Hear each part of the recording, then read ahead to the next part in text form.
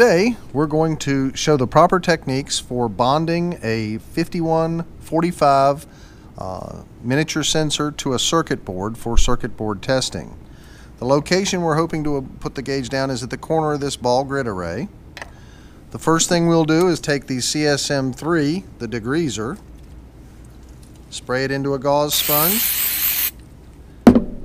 and then degrease the area where I'm going to be putting the gauge. This takes any of the finger oils or gross contamination away.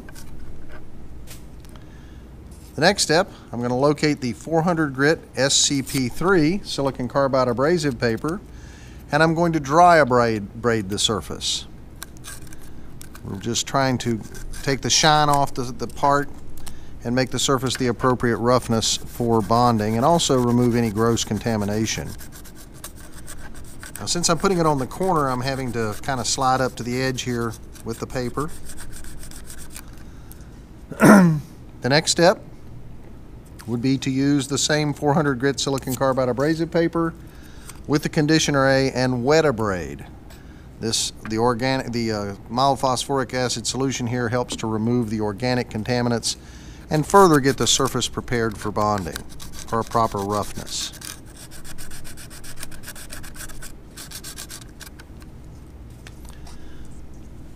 I'm now going to take a clean dry gauze sponge and absorb that contaminated conditioner A, the little slurry of debris left behind. And then the next step will be to, I've got a little bit of extra conditioner on the back of this ball grid array, we don't want that. Next step will be to locate a cotton tip applicator, the CSP1, and conditioner A, again flooding the surface with the conditioner A, and then scrub with the cotton tip applicator. You'll notice it'll come up a little dirty. Take the dry gauze sponge and absorb the excess conditioner A that has the contamination entrained in it. The last step of surface preparation will locate the neutralizer 5A, the Bo Peep ammonia solution. This will bring the pH back to nominally either neutral or slightly basic, and do the final cleaning operation before we bond the gauge. Again, flood the area with the neutralizer 5A and then scrub thoroughly. Using a clean dry gauze sponge, absorb the neutralizer 5A. You don't want to let that stuff dry on the surface, because it'll just leave contaminants behind. So now we're prepared to bond the gauge. I'm going to slide the circuit board slightly out of the way here.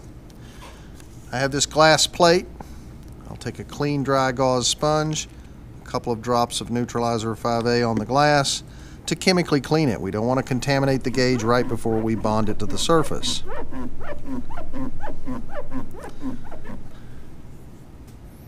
Allow the surface to fully dry. You don't want to have the neutralizer 5A potentially contaminating the backing of the gauge, so I'm going to take a dry gauze sponge, just wipe that excess away. Now I need to very carefully, because this is a very small strain gauge and somewhat fragile, very carefully remove it from the packaging.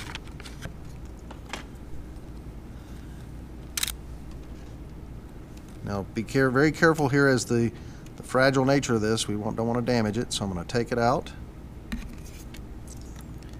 and very carefully lay it out,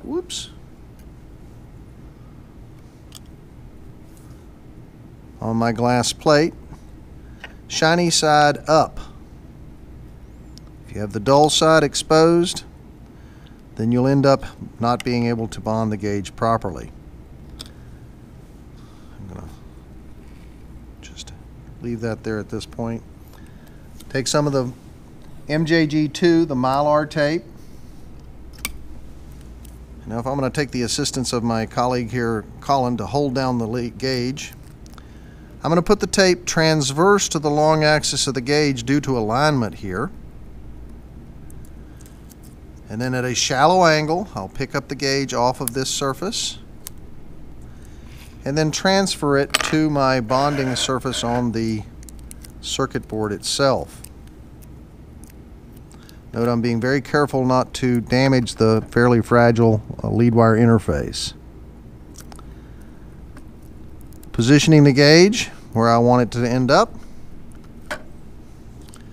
I'm also going to take another piece of the Mylar tape just for cheap insurance and hold the lead wire down just in case somehow I disturb this lead wire. I don't want to yank the strain gauge out of position prematurely.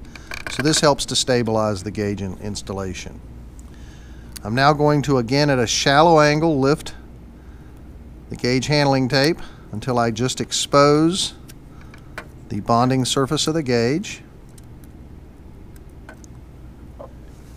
Taking the neutralizer, or excuse me, the catalyst C, the catalyst for the M-Bond 200. On the inside of the neck of the bottle, I'm going to hit it 8 or 10 times. I'm getting rid of most of this material off the brush. And then I'm going to lightly wet the backing of the strain gauge. I allow this to air dry for one full 60-second minute. Don't trust your brain, trust your watch.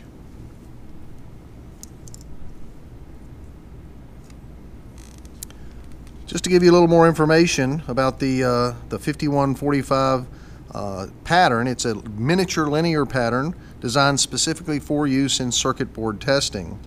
We also have a 3-element rosette of similar size that will be demonstrated possibly in a later video. I now have my 60 seconds of air dry time. I'm going to take the M-Bond 200, remove the cap, have a gauze sponge at the ready, lift the gauge handling tape, and put a single drop at the cusp of the gauge handling tape and the circuit board. Squeegee it over with the gauze sponge, and then follow with my thumb.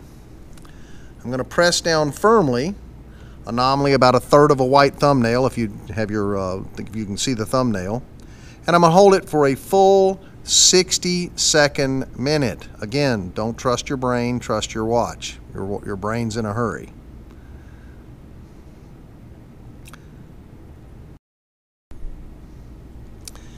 After the 1 minute of thumb pressure and then 2 minutes under the tape, we're now going to remove the gauge handling tape. I'm going to pull it 180 degrees back on itself to put the adhesive into shear as opposed to peel. And then we'll do a close visual inspection of the strain gauge, making sure that it looks fairly uniformly bonded. And best I can tell, it appears to be okay. The proof will be in the pudding. If we put it onto the instrument and it doesn't respond properly, then we might not have it bonded properly.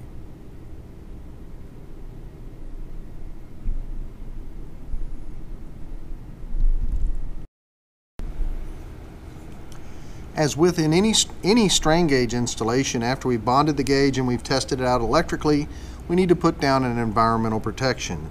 In this particular case, on a circuit board, a fairly benign environment, we're going to use our M-Code A. It's a polyurethane material, air dries in about 24 hours.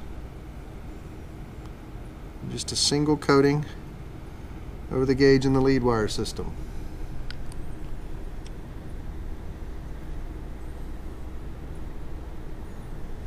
Again, as I said, you have to let it air dry. In about 15 to 20 minutes, the solvents, the xylene that's the solvent associated with this, will pretty much evaporate, but for full cure it takes 24 hours. The M-Code A is fully cured now, and so we want to check out our installation mechanically. So the first thing we need to do is balance out any initial imbalance.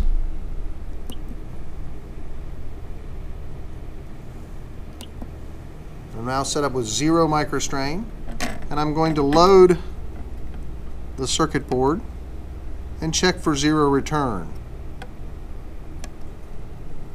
And it's coming back to 0 quite well. 1 microstrain among friends is 0, but it creeps back to 0. So I can load it up fairly substantially and get a linear and repeatable response for a linear and repeatable input with good 0 return. Based on this, it appears our strain gauge is properly bonded in place, and we can do our final testing of the actual test, whether it's an impact or a bed of nails test or insertion of the circuit board into a cabinet. All of those things can induce strain on these surface mount components, which is one of the primary concerns of the circuit board manufacturers.